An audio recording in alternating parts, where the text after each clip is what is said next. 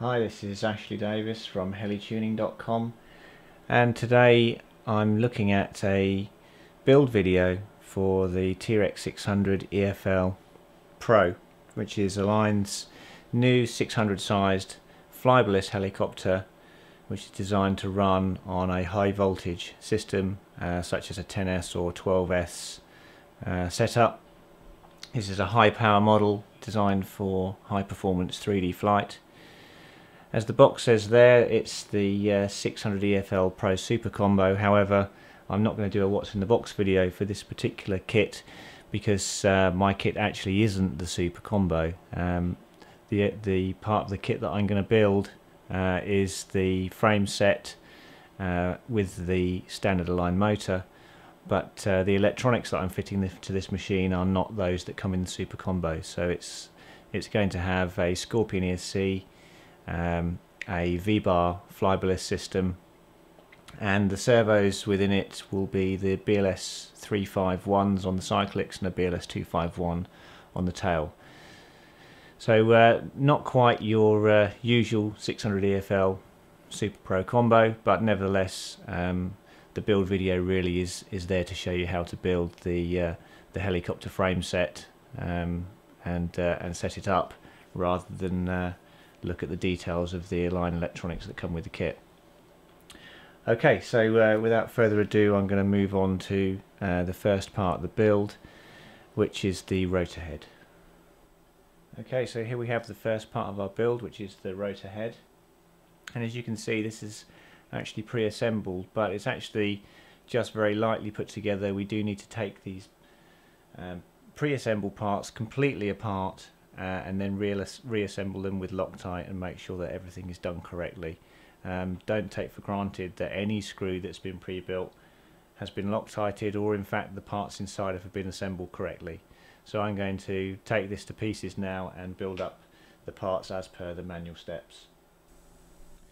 Okay, so here we have the first step completed, and that was just bolting this arm here with two screws with Loctite on into the grip itself, and putting the ball into the end here again with Loctite on it, and the same repeated for the other blade grip.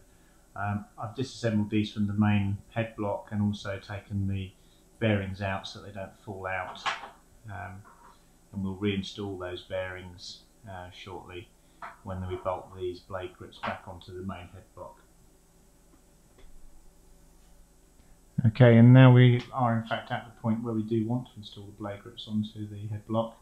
What I'm showing you in here is that there's a radial bearing down inside there, and there's also a radial bearing on the other side there, and basically we've got to put a thrust race down in where that radial bearing is.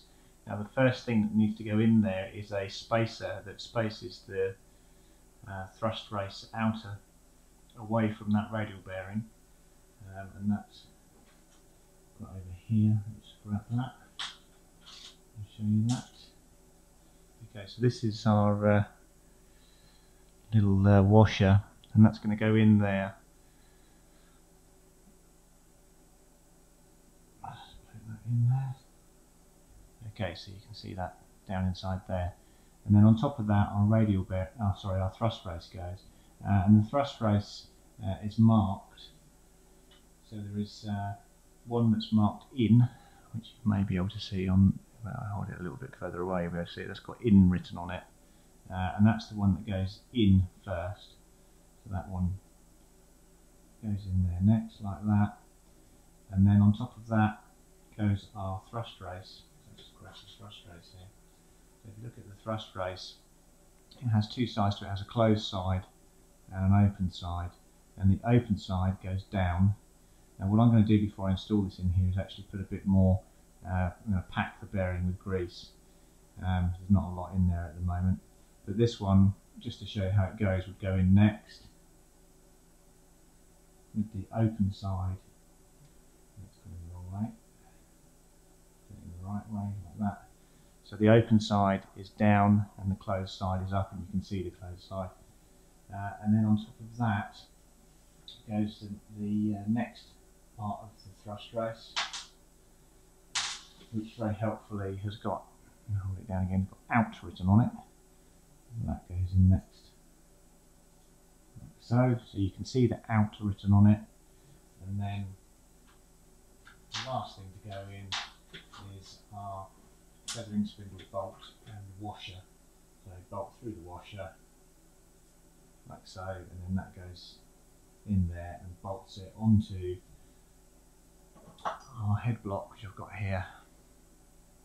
So effectively this piece, as it was pre-installed effectively, that will go onto there like so, and then we'll bolt it down using the screw. Now I'm going to clean this screw up and also clean up inside the feathering spindle in there as well, because you get some engineering grease in there normally, and also the screws themselves have engineering grease on them. So I'm going to sort those out first before I bolt that on, again with Loctite. Okay, so having installed those blade grips, it should look something like this. With everything installed, and your blade grips should rotate nice and freely. There shouldn't be any notchiness in them. They should turn very, very freely indeed. Just make sure that these are tightened up, but it's the Loctite that's holding them in, not how hard you crank them into the head. So you only need to do them up until they're, tight, and then the Loctite will hold them in. Okay, so the next step is bolting these anti-rotation down links onto the bottom of the rotor head. The only thing you really need to do here is to take this screw here out and give its thread a clean, so there isn't any engineering grease on it, and then you can put some Loctite on it and bolt both of these arms onto the bottom of the head block with the line monocle facing outwards.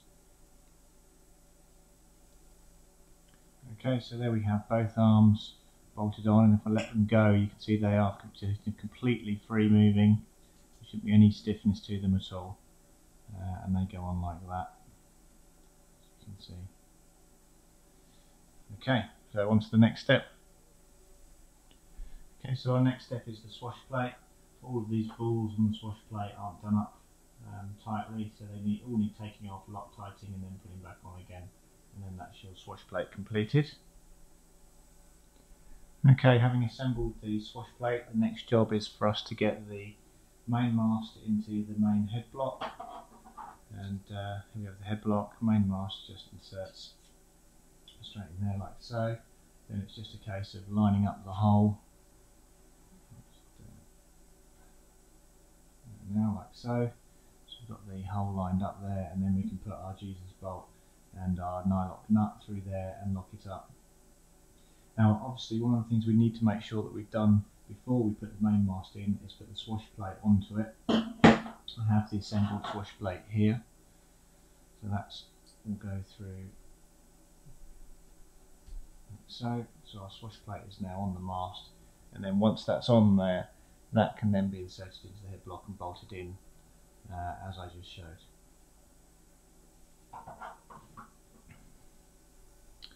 Okay, so there we have the swash plate installed onto the shaft, and I just want to point out that the downlinks here go onto the smaller, shorter balls on the centre of the swash plate, not the larger, bigger ones which are for the link going up to the main blade grip.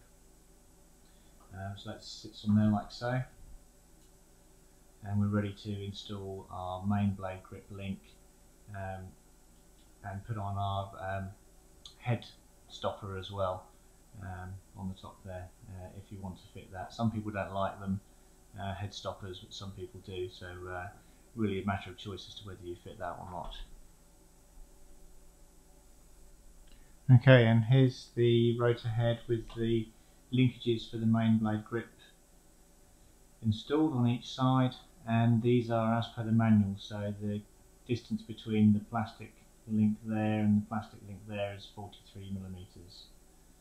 Whether that will be correct or not for the V-bar system I'm fitting on this, I don't know, because obviously these linkage lengths are probably designed for the 3GX system, but if I find out they're different, I'll let you know later for anybody who is planning on using a V-bar on the 600 EFL. Okay, so that's that step done. The next thing we move on to is building up the mainframes.